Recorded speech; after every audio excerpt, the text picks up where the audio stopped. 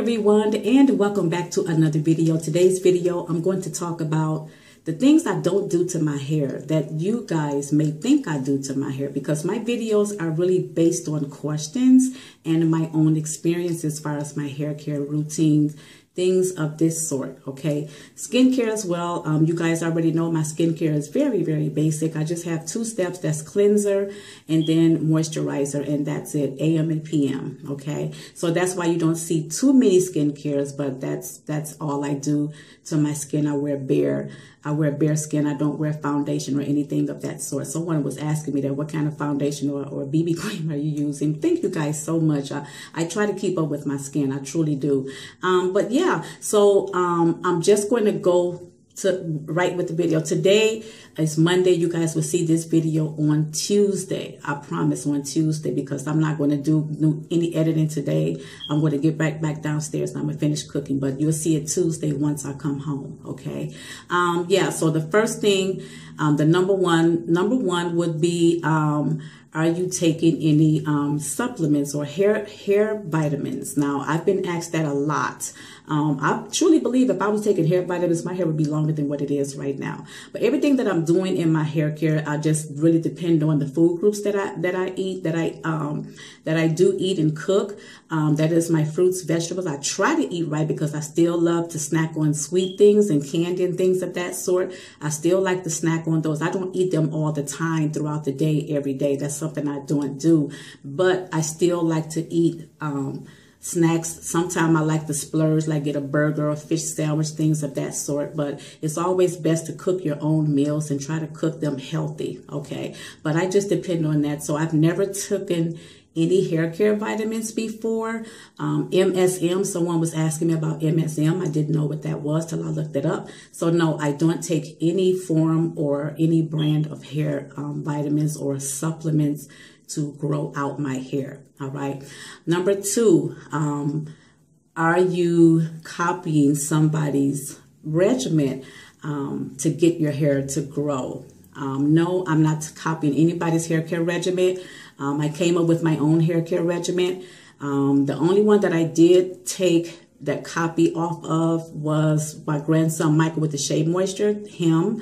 And then on YouTube, Samantha Erica, she was using the raw shea butter. I believe the deep treatment mask and also the shampoo. But I got the shampoo, the conditioner, and the deep treatment mask. That's what I'm using from Shea Moistures. So I love those products and they work very well in my hair.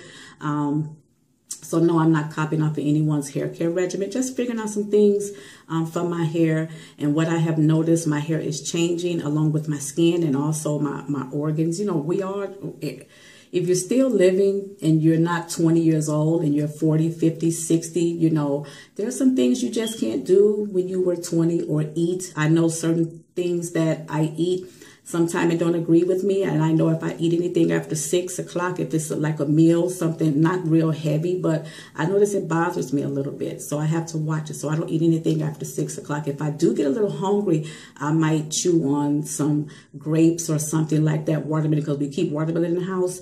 I might chew on something like that. Now things like this, like fruits, vegetables, you know, that stuff don't bother me. But if I eat go make me a sandwich, you know, and then drink some juice or water, something like that, maybe an hour later, it's messing with my stomach. So I have to be careful. And I'm just getting up in age as well. So yeah, and I notice my hair is changing too. The silver part of my hair is a little more coarser and thicker than the hair that's not, and it's relaxed. So it acts like this when my hair is relaxed as well. So just really just paying attention to my hair, how it reacts to certain products, how it doesn't act to certain products, you know, how it feels, how it looks. All of this is really taking care of your hair and just having a good regimen that really works for you. And a lot of us are low porosity on YouTube. I noticed that, and a few high porosity hairs. The products that they use may not work for me. The products that I use may not work for them. But even with that being said, we're all doing the same thing. We're just trying to maintain a healthy scalp. And I know I am. So yeah, another one that has been asked of me is, have I set any hair care goals? I see a lot of women setting hair care goals on their channels. That's something that I don't do and I'm really not interested in.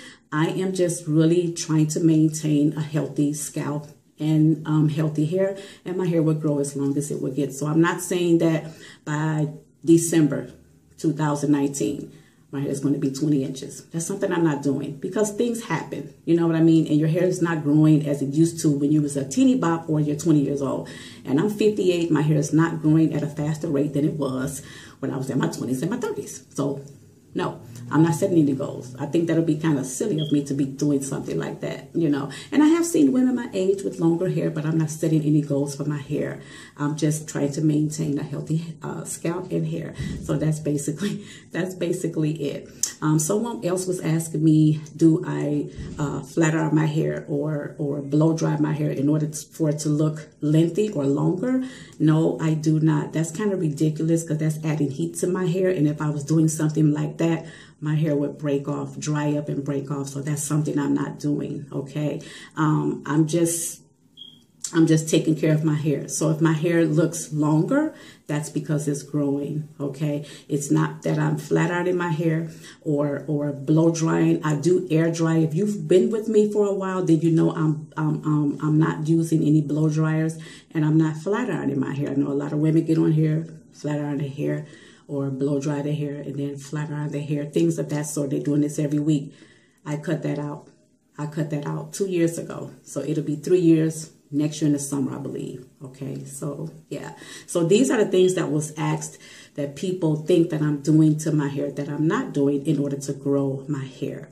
And this one is a kicker. Are you using hair products that say grow or growth or growing? You know, things of that sort. Some of my packaging may say grow, but I'm not out there to just target products that says grow or growing or growth. I'll show you what I'm going to be using. I'll show you what I'm going to be using for the fall and winter. I'll get that video up week after next because I do have another one coming up this Friday that you guys will see. Okay, but this one you will see Tuesday. All right, sometime in the evening you'll see Tuesday. But I don't buy products that say growing. You have to be careful with that. Even though they say that, you know, 10 out of 10, it may not be true. Now there are some out there that really does what it say. It does what it say. But just because something say grow or growing, you know, things of that, you know, you don't have to buy that because it may not happen. And then that's another fail, okay, and another disappointment. You know what I'm saying? And another setback. So you don't want to do things of that sort. Okay, so yeah, so that's basically it. Those were the main questions that were asked of me. Let me know in the comments down below what people think you're doing that you're not to your hair in order for your hair to grow. Okay, thank you guys so much. Have a wonderful week and the weekend to come. And if it's the Lord's will, you will see the next video Saturday. All right, thank you guys. God bless you. Bye-bye.